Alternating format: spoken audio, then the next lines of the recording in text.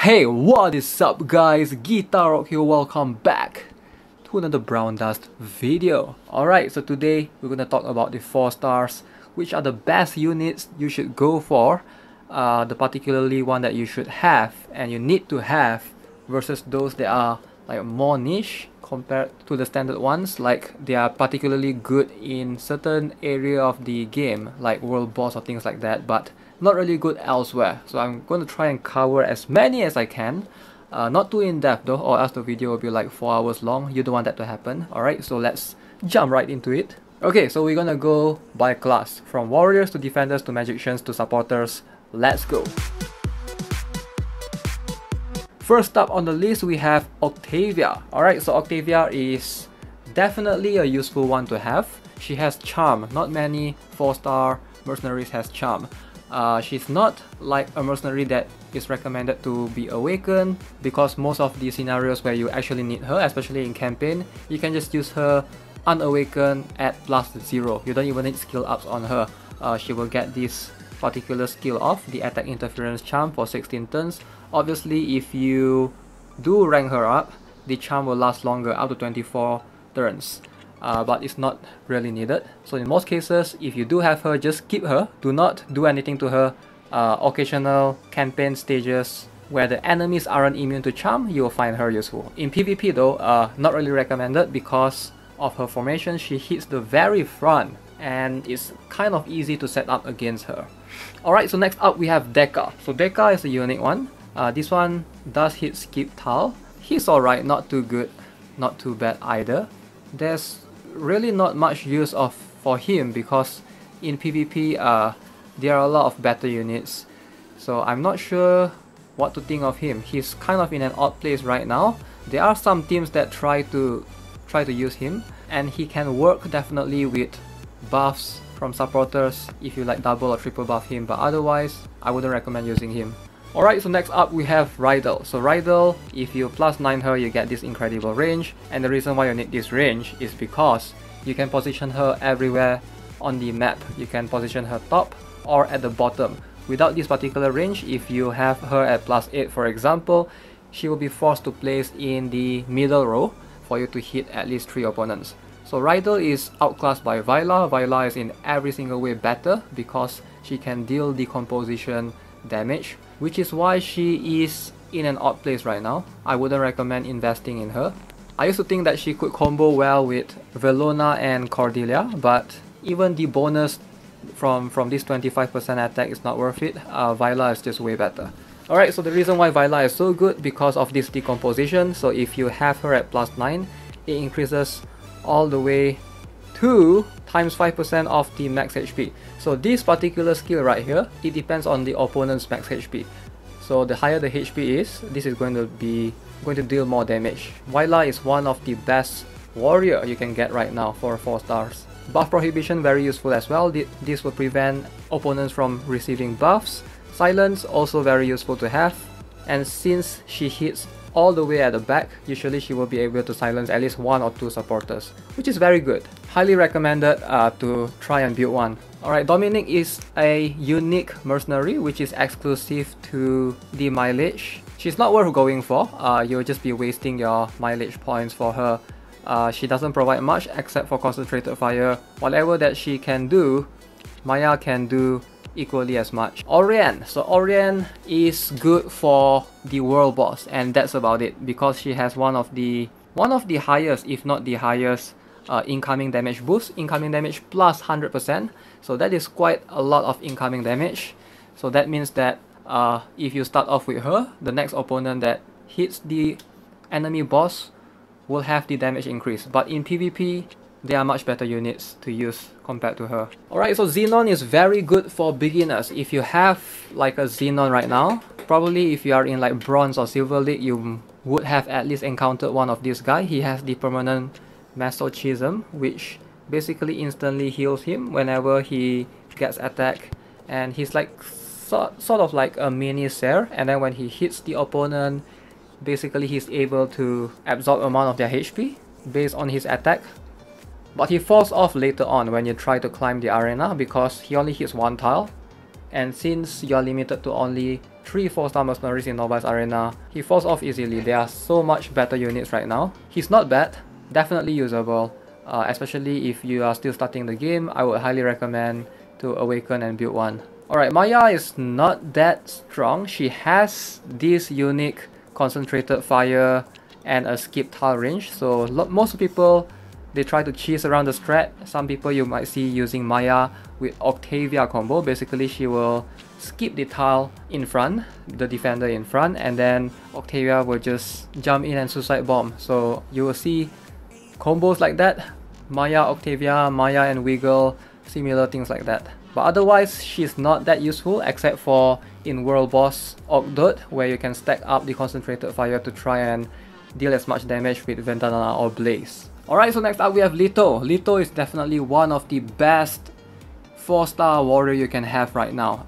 In terms of the arena, the higher end league, a lot of people uses him because he's one of the few units that can ignore taunt, and he deals insane damage and has the ability to stun.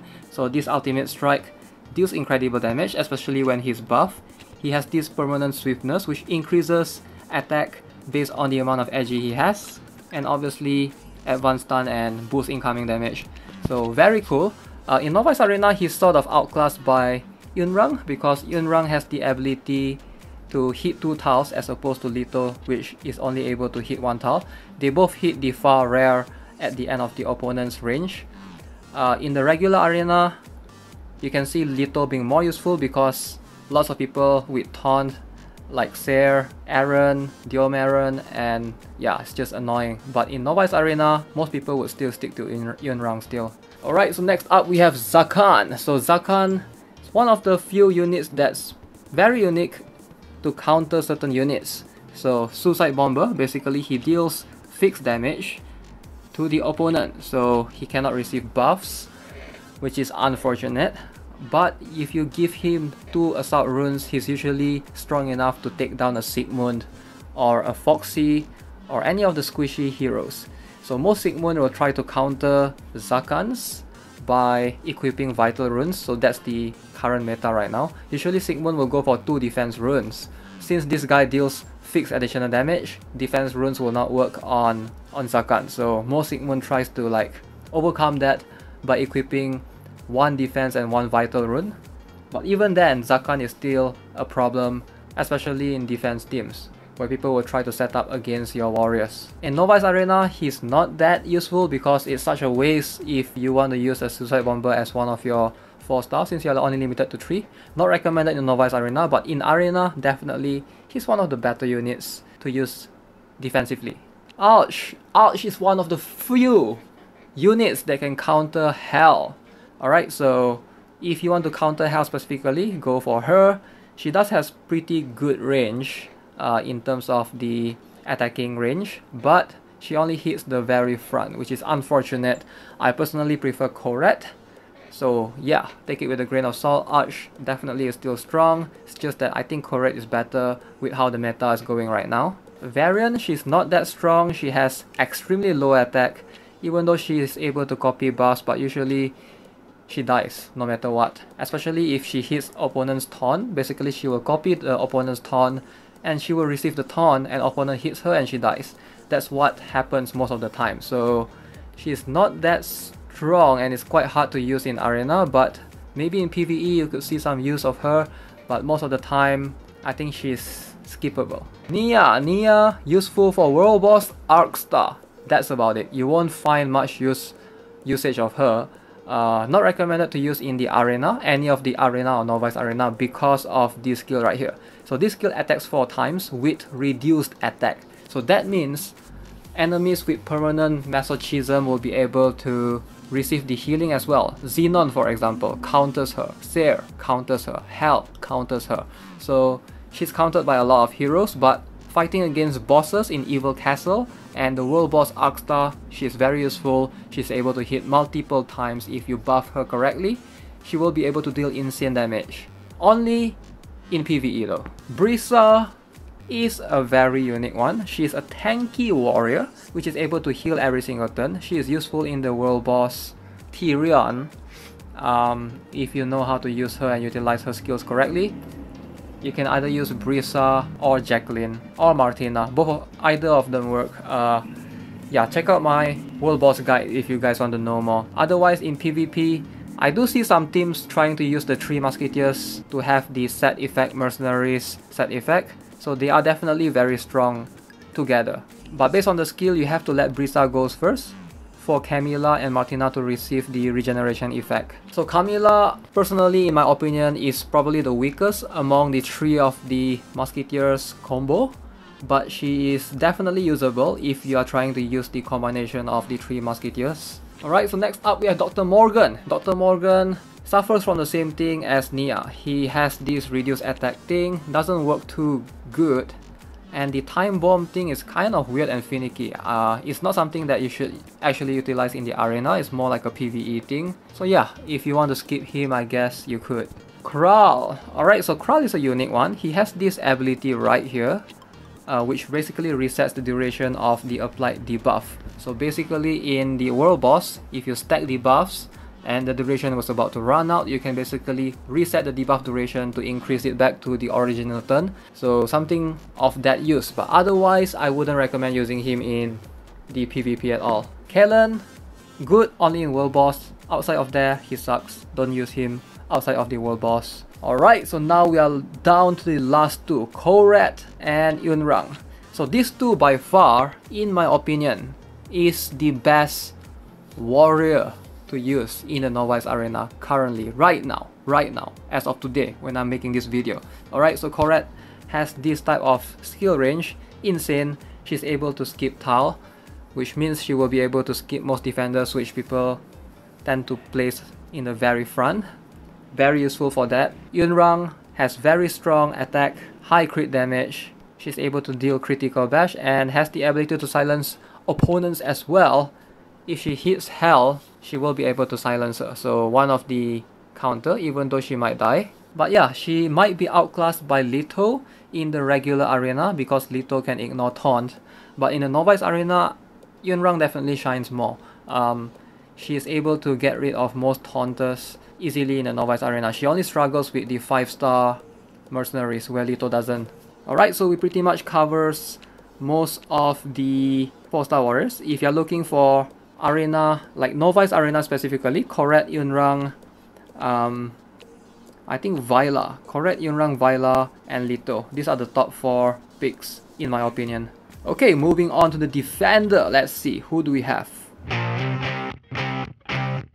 Alright, Martius, I've already covered him. So go check the recent Martius and Narissa analysis. He's sort of unique. Despite being a defender, he's like more offensive. So I wouldn't recommend using him in the arena. So Grace. Grace is a very unique one. She is a must-have for, I would say, everyone. Not because she's useful in arena, she's not. But in Mystic Island and in Guild Wars, she shines because she's able to nullify the taunt and basically just taunt prohibits them if she's hit with a taunt. So very useful for that particular reason. Then Narissa, we are here with the Queen. Then Narissa is the Queen of defenders, period. There's no other defenders that can do what she can do. Look at this. At +9, incoming damage -65%. Alright, so that is insane. The amount of damage that she's able to ignore, like reduce, is just incredible. She's one of the best defenders out there. If you want to have a good solid defender in your team, just build her. Every account should have her. If not, you're doing it wrong. One of the most solid defenders out there. Very useful in Novice Arena. She's useful in Evil Castle. She's useful in PvE. She's useful in even in the regular arena. At the top tier like Crystal League, I still see many people using her. Like, she's actually that good. Gauss, he's pretty bad. I would say skip him. He's good in the World Boss, one of the World Boss. Let me think. Which one was it? Yeah, I think this particular skill right here. Since it reflects additional damage to the enemy who attacks, so enemies max HP times 25% additional damage. So specifically to counter bosses, because if the boss has high max HP, this is going to deal 25% of that damage. Otherwise, he's not that good in the arena. Jacqueline is only good in World Boss. He's bad everywhere else, so he's like a must-have for World Boss if you want to get high scores. Yuria, I used to use her a lot. She has this stun, which is very useful. and Nullifier as well, and she hits 2 tiles similar to Yunrang at the far rear. She's kind of an odd one, I would say. She's not like the best defender because she's more offensive. If you want like a pure tank, then Narisa is the one to go for. She's like a semi-hybrid, able to stun the opponent and able to tank a little bit at the same time. I wouldn't recommend building her though if you have the Narisa. Alright, so BDMN0524. This guy is also unique. He has this weird attack 4 times. I don't know why. A defender needs that. And some bleeding damage. He's quite bad actually. One of the probably one of the worst defender. Hopefully he'll get buffed soon. Martina is not the best, but she is very good if you pair her with the other 2 Musketeers combo, the 3 of them together, which is Camilla and Brisa. So that's something to keep in mind. Breton! Alright, so Breton is probably one of the best hybrid defender attackers out there. Alright, he's very unique. He has this skill which basically increases, the higher his defense, it buffs his attack and crit rate as well, based on the amount of defense he has. So the more defense he has, the more attack and crit rate he has, which is insane. Also, he hits like 3 tiles to the front, so if opponents are not careful, he will be able to counter a lot of them. He's very good in countering Hell, countering almost anyone who doesn't have debuff immunity, to be able to freeze them for a couple of turns. Very strong and solid defender to have. Arlos, mileage specific, skip this guy. Only useful for fusion, otherwise no real reason for you to have him. Joseph, this guy is similar to Kral, like I mentioned earlier, so the ability to reset duration of debuff. Otherwise, different range, he's able to tank a couple of hits, that's about it. Rene, alright, so Rene, a pretty solid defender if you don't have any, but I would still recommend for you to try and recruit the Narisa because the Narisa is way better. Like at the lower tier, maybe Rene can work for you, but once you reach the higher tier in the arena, like Novice Arena I'm talking about specifically, lots of warriors can one-shot Rene, but not the Narisa because the Narisa is able to reduce incoming damage by 65%. Most people try to stack their buffs on supporters to like triple or quadruple buff their warriors, so Rene won't be able to withstand that, but the Narisa can, so something to keep in mind. Frederica, she is pretty bad actually. She's like, apparently people say that she's the darker version of Rene. She's not that good. She's good in fighting bosses though, so based on enemies' current HP, she's able to deal additional damage, but other than that, nothing special right here. Grossa is kind of unique. He is actually very strong. Alright, for a 4-star defender, he has the highest HP for any 4-star defender, period. Highest HP, like not even kidding. He might even have like higher HP compared to most of the 5-stars as well. This is the max stats. Look at this, 9225 HP. If I'm not mistaken, he has higher HP than Seer, higher HP than Diomaron, like a lot of 5-stars as well. So this guy is not to be underestimated. He has Taunt. He has this thing which actually pairs well with his stats. So basically the more HP he has, the more additional damage he will deal to the opponent. Very cool and strong defender right here. Mora, she used to be very strong and then she got nerfed and then yeah, now she's pretty bad. Like this skill right here needs her HP to drop below certain percentage. Wouldn't recommend using her because of that. And lastly, we have Iris. Iris is kind of unique. She has this ability to apply charm to the enemy that attacks. The problem is this skill will only activate after she attacks, so you have to like sort of arrange her to be the first few to attack. I don't know, it's kind of complicated. So the formation like can be quite wonky if you want to use her correctly. She's definitely pretty strong, but in terms of pure defending tanking power, Denarisa is the one to go for. Like Denarisa is like the 4-star version of Arkan. Just imagine that. Where Arkan is like the 5-star super tank, Denarisa is like 4-star super tank. There's no one that can beat her in that. Alright, so I pretty much cover the 4 stars already. Denarisa is the one that you should go for. Second for me, I would say Breton. And third, probably Grossa. Alright guys, I think I'll end the video here. I know I still have like the magicians and supporters to cover, but I will most likely cover that in another video. This video is getting a little bit too long. I wouldn't want to make a 1-hour video. It would be hard for me to edit. So as always, Stay tuned on the channel for the next part. I'll call it a part 2 or something. Subscribe if you haven't already, give this video a like, and I will see you guys in the next one. Have a nice day. Goodbye.